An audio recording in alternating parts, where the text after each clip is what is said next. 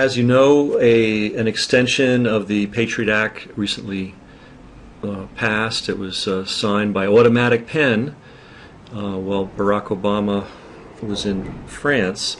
And I'm glad to see it's causing a little bit of alarm, even among these established people. Here's the Los Angeles Times with this article, and they're talking about senators, two senators, who are sounding an alarm over the PATRIOT Act extension.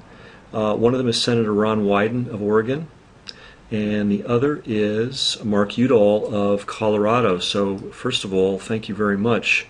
Both of these guys serve on the Intelligence Committee, and again, they're senators. They're not, these goofball representatives who could be, well, we got one right now in New York who sends pictures of his dick to random women via Twitter. These are senators, and hopefully they don't do stuff that stupid.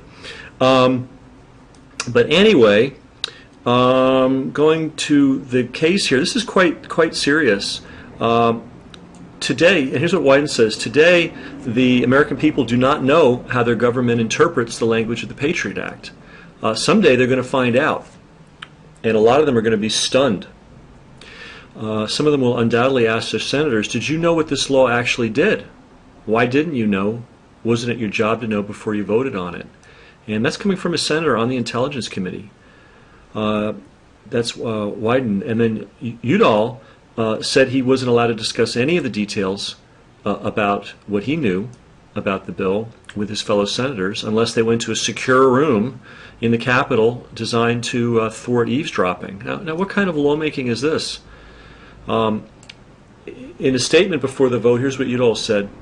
It allows the government, the new PATRIOT Act, the new extended PATRIOT Act, to place wide-ranging wiretaps on Americans without even identifying the target or location of such surveillance. It allows the government to target individuals who have no connection to terrorist organizations.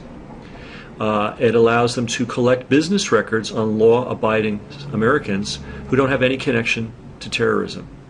So what is this PATRIOT Act all about if it's not targeting terrorists? Well, it seems to be targeting people who have businesses and have money. Well, we're on the precipice of the whole financial system completely collapsing. And one of the ways the government is going to try to get themselves out of this, of course, is through taxation. So do not be surprised if this PATRIOT Act, which was created, by the way, it was written by Michael Chertoff. Been through the airports lately? Been forced to go through a full-body scanner or groped? That was Michael Chertoff's doing, and so was the PATRIOT Act. And this thing appeared full-blown immediately after 9/11, and everybody, without reading it, voted for it. And now here we are, nearly 10 years later, and we have two senators on the Intelligence Committee, to their credit, pointing out that the stuff that the government is using this bill to justify is literally hair-raising. And my guess is it is going to be used to search and destroy any American who still has any wealth left after the Fed and a handful of banks and the Bush-Obama, that's George Bush, Barack Obama administration have totally destroyed our financial system and economy.